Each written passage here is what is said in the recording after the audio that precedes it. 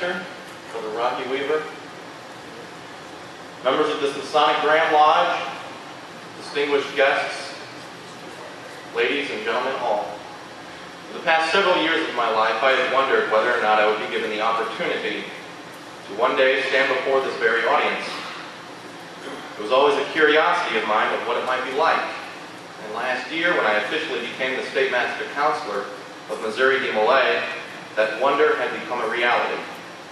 So for the past several months, I have been contemplating on how to describe to you the esteemed honor and privilege it would be to stand here and bring greetings from Missouri de Molay to the Freemasons of Missouri. After much prayer and deliberation, I have deemed that mission impossible. Just as it is impossible to completely comprehend the workings of our Father in heaven, it is impossible for me to be able to put into words my feelings of admiration and appreciation I am feeling at this moment. So I simply cannot tell you how much you have honored me today, but I can tell you why. For he said, the things that are impossible with people are possible with God. My brothers, my name is Ryan Matthew Cockerham, and I am a Master Mason. I am a member of the Shrine, the Eastern Star, and the Scottish Rite, and I am a de Molay. And given that I am the son of a lawyer and math major, I consider myself a blessed critical thinker. In my opinion, the components and inner workings of the human mind are quite unfathomable, but nevertheless, I believe that through the grace of God, I have come to understand something about humanity. I consider the Order of de Molay and Freemasonry a gift from God, for it is through the lessons and ideals of these two twin organizations that I have been shown the light. Given a deeper comprehension by Freemasonry, the 7 cardinal virtues I grew up with from de Molay have shown me that light. True love of parents, a reverence of God, courtesy, comradeship, fidelity, cleanness, and patriotism. Now, my brothers, I know that those of you sitting in this room have a very similar list of ideals and principles you live by, but I ask you to consider this question. What are the ideals of the people who are not here?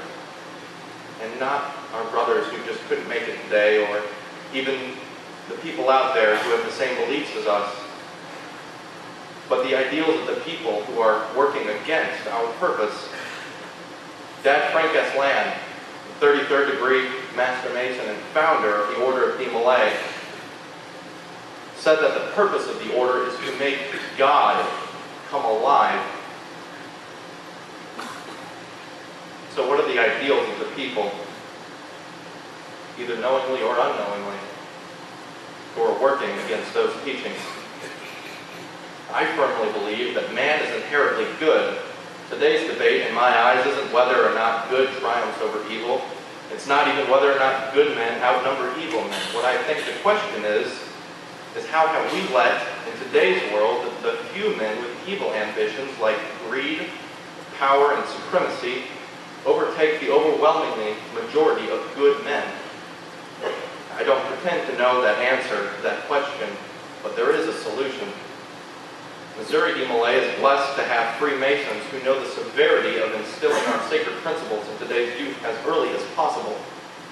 De Molay in Missouri is thriving more today than any other jurisdiction in the world and has been for the past several years, and I am convinced that it is not only because of the support that you Masons have for us, but it is because Masons like you have dedicated themselves and have devoted their time and efforts to becoming de Molay advisors, working with the young men, and truly serving the order. Missouri de Molay would not be where it is at today without these commitments, and the men making these commitments know how beneficial it is to Freemasonry and the world. It is because of these commitments you have made to de Molay that we have decided to give back. And for the past 2 years, Missouri DeMolay has raised over $250,000 for Masonic charities.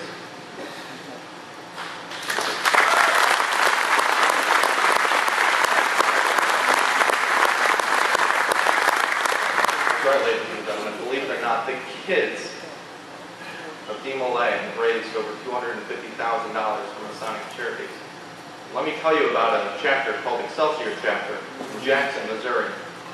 Since 4 years ago, when that chapter was reinstituted, every single 18-year-old member of that DeMolay chapter has become a Master Mason of that lodge.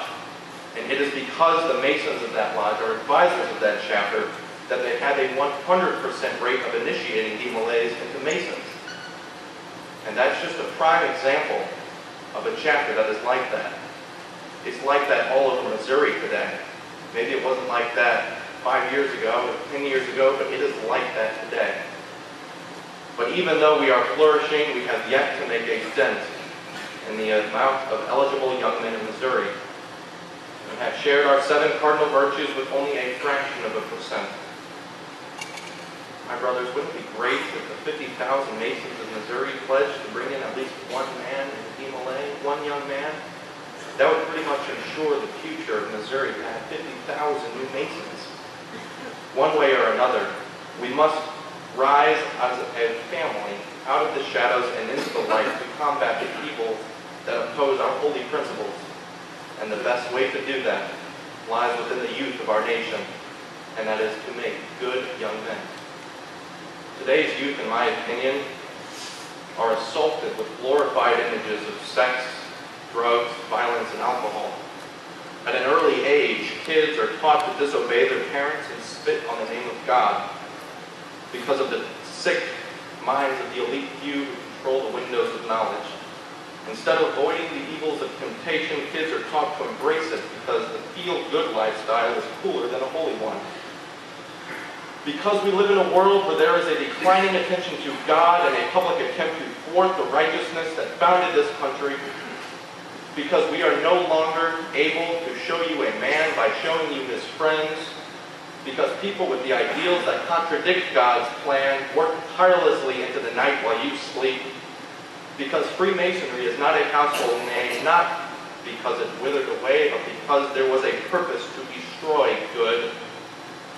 Because we are Freemasons, we must make the course of our children's future by starting with the youth.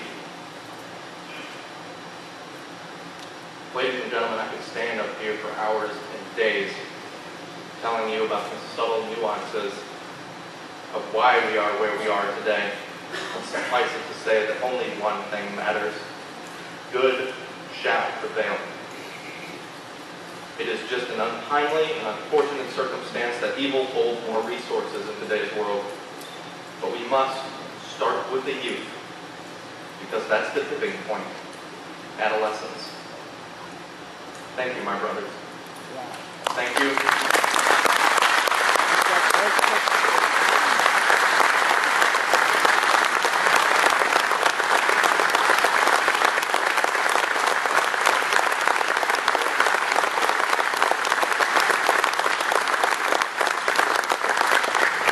Thank you so much for giving me the opportunity to share with you this today.